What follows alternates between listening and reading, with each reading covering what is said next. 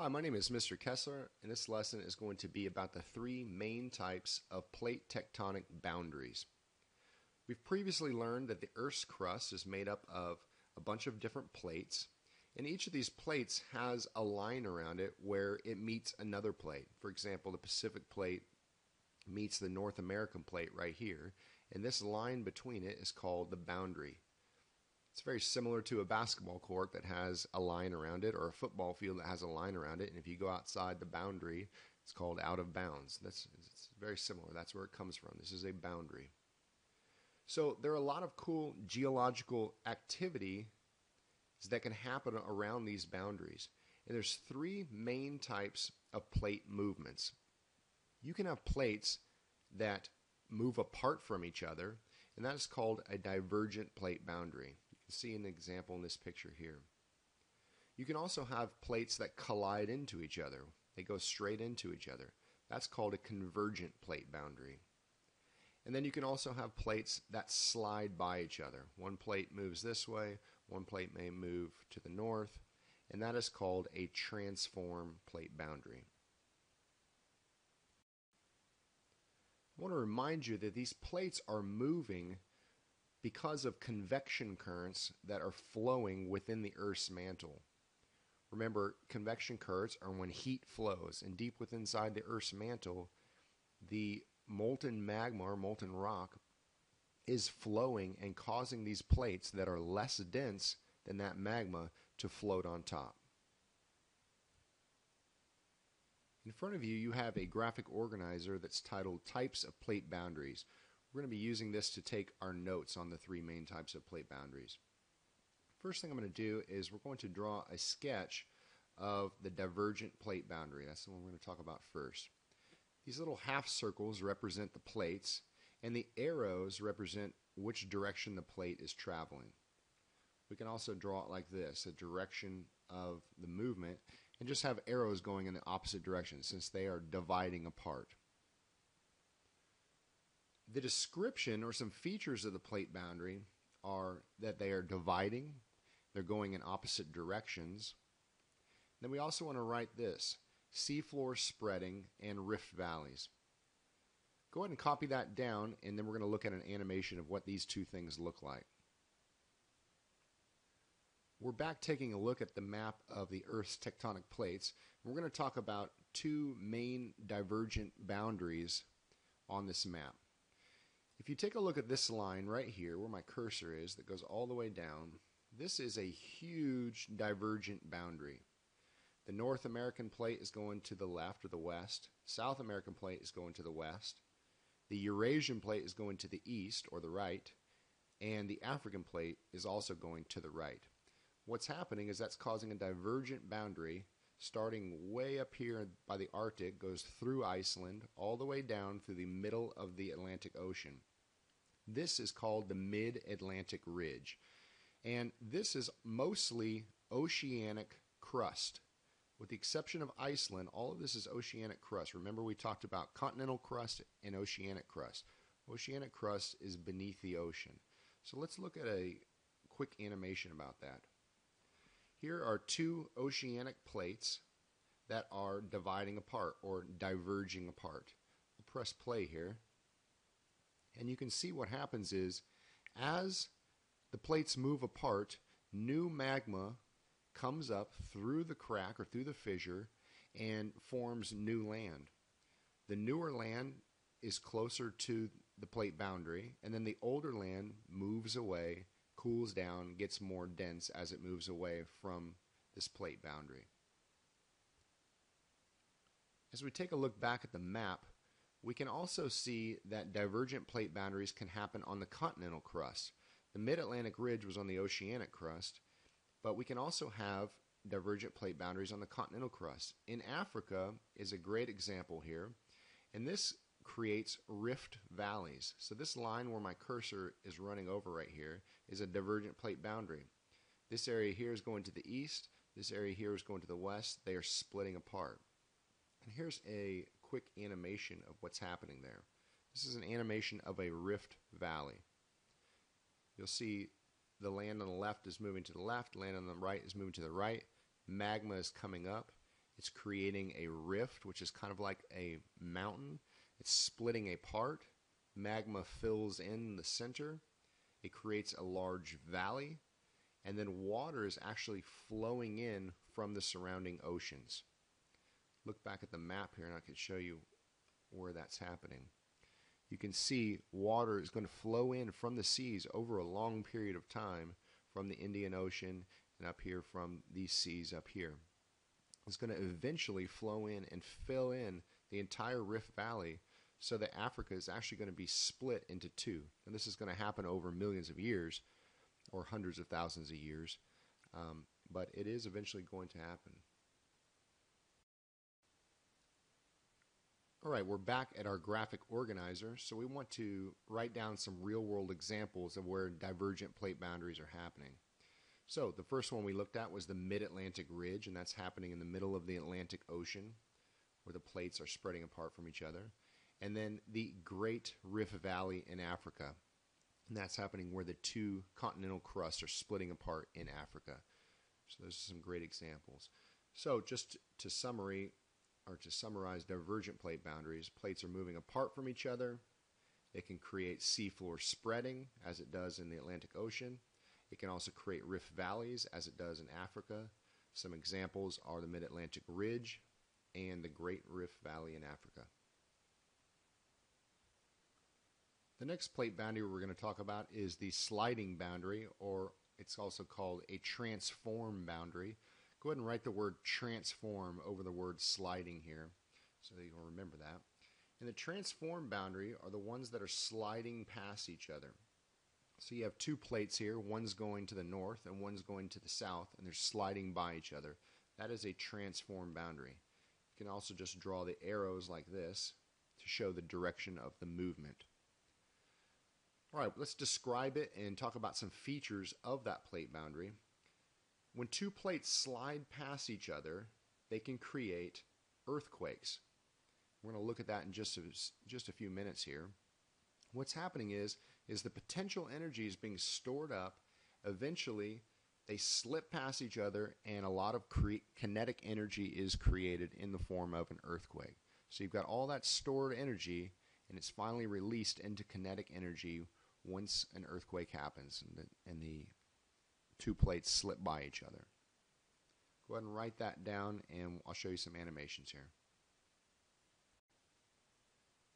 Back at our map here, we're going to look at the best example of a transform plate boundary, and it's pretty close to home.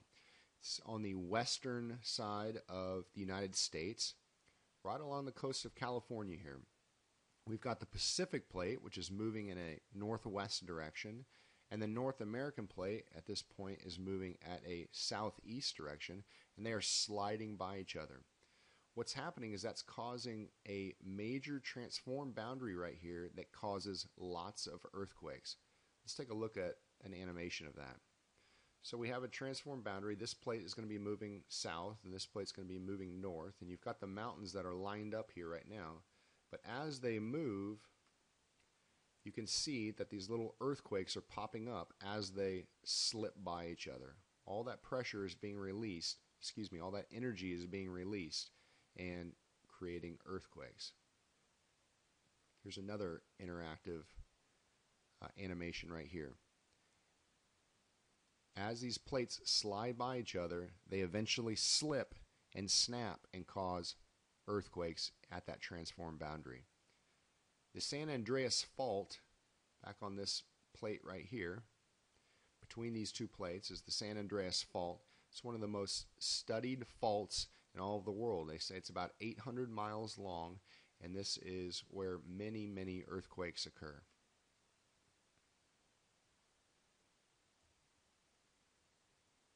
We want to write some examples down on our graphic organizer, and the San Andreas Fault in California and in the western United States is a perfect example of a transform plate boundary. So just to summarize, the transform plate boundary, the sliding boundary, or when two plates slide by each other, potential energy is released once the plates slide in the form of kinetic energy and causes earthquakes. A perfect example of that is the San Andreas Fault.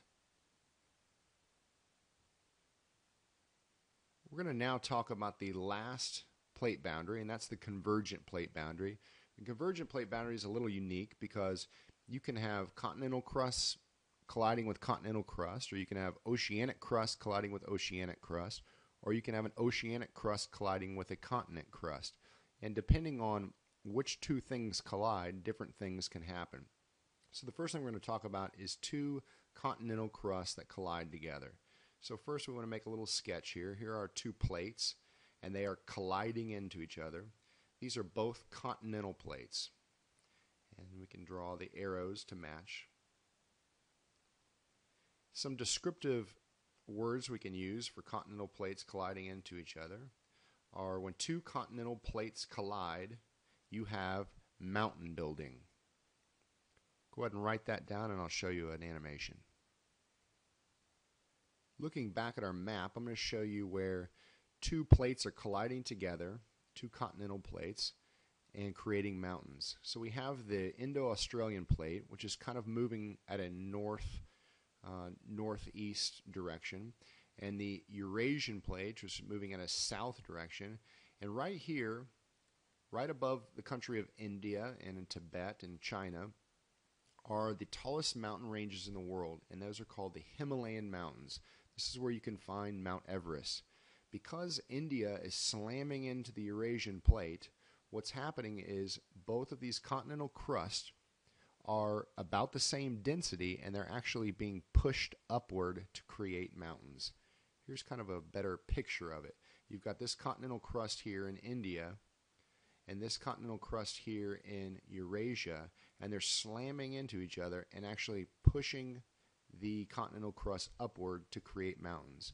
So the Himalayan mountains, the Himalayan mountain ranges, is actually still growing today. They say it grows about a centimeter a year.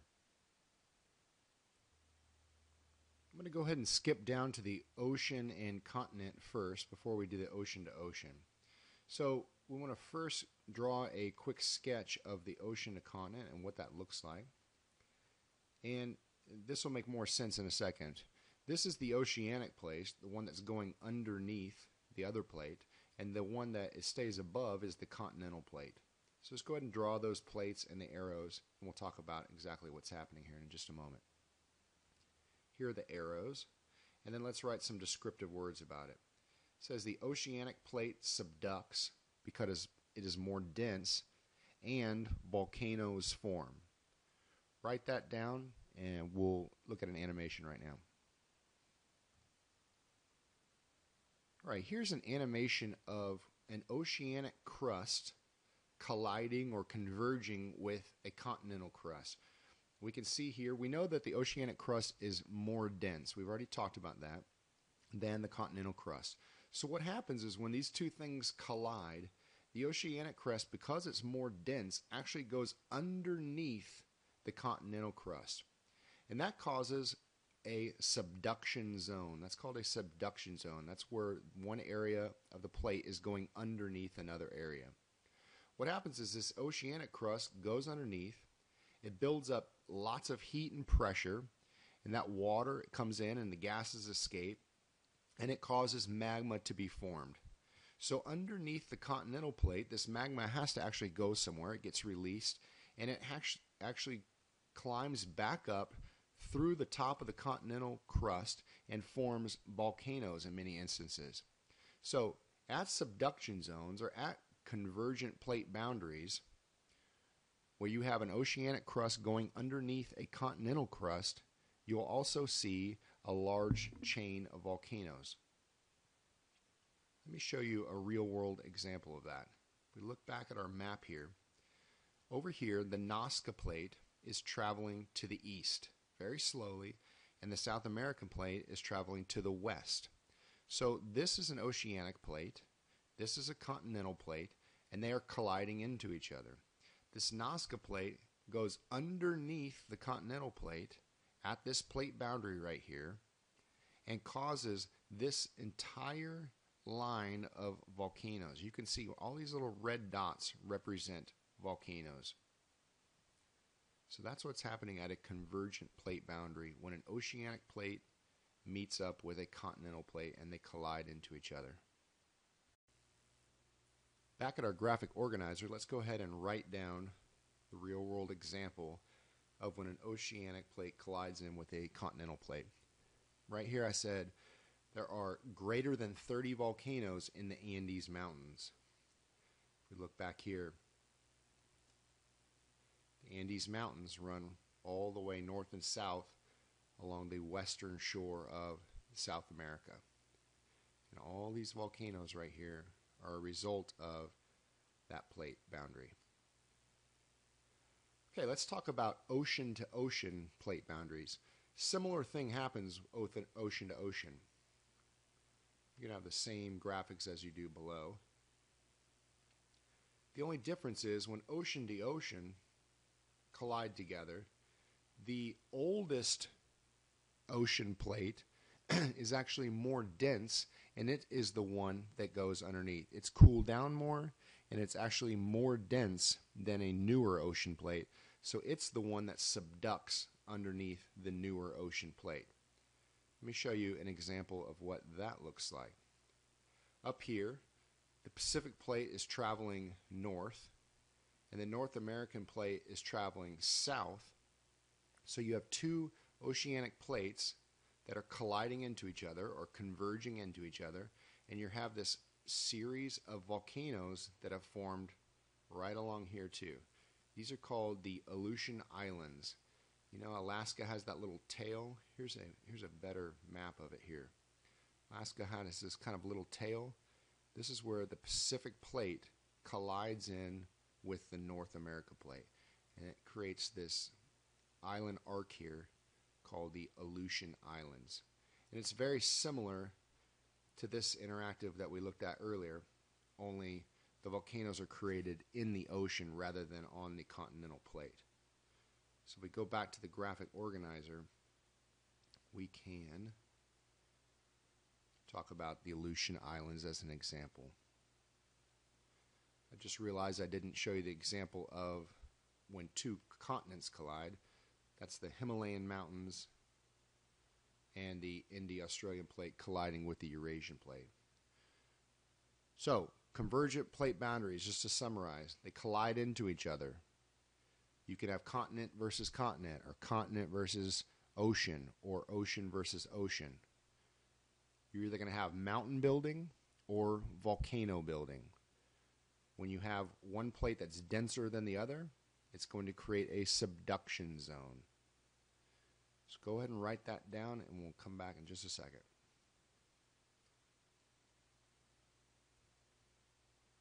Just to quickly summarize, we talked about divergent plate boundaries. That's when the plates are dividing apart.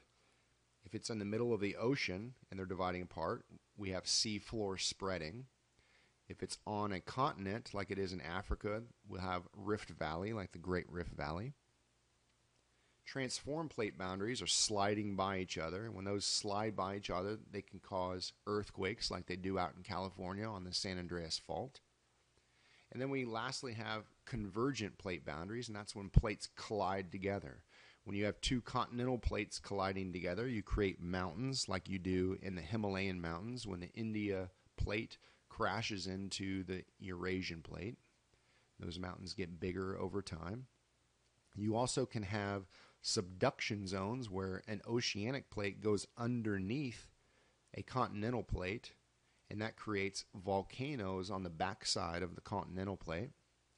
And you can also have subduction zones in the ocean when two oceanic plates collide together, like you see in the Aleutian Island chain.